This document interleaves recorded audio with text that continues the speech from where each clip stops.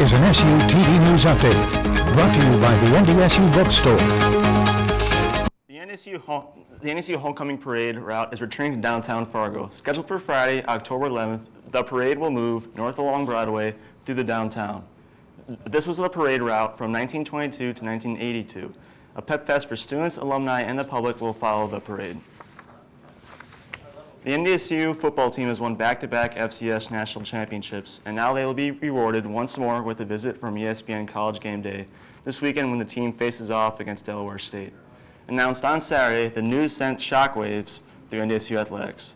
NDSU Athletic Director Gene Taylor was found saying, "If you asked me when we decided to move from Division II to Division I, if College Game Day would be on your campus, I would have been, that wouldn't have come to mind. The 3-hour show that draws over 2 million viewers each week will start at 8 a.m. A 9-year-old boy with autism was missing for nearly 4 hours on Sunday evening.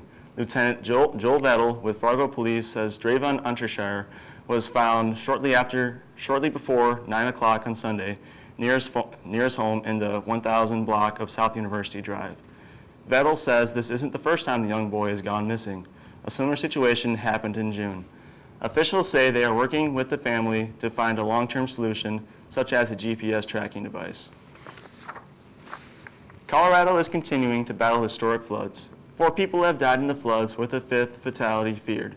Thousands of people have evacuated their homes. Authorities said more than 500 people are still unaccounted for. Colorado normally sees less than 2 inches of rain in September, but has seen more than 14 inches in the past week alone.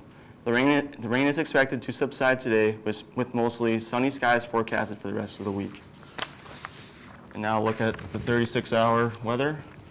Today it's going to be mostly sunny with a high of 70. Tonight it's going to cool off. And tomorrow it's supposed to be a little breezy with a high of 75. And now look at the rest of the week. It's looking that there's going to be a chance of storms later in the week. But then it's expected to cool off, and it's supposed to be a little bit cloudy, but a little bit sunny this weekend, heading into a chance of some more storms early next week. This has been an SU TV News Update brought to you by the NDSU BookStore.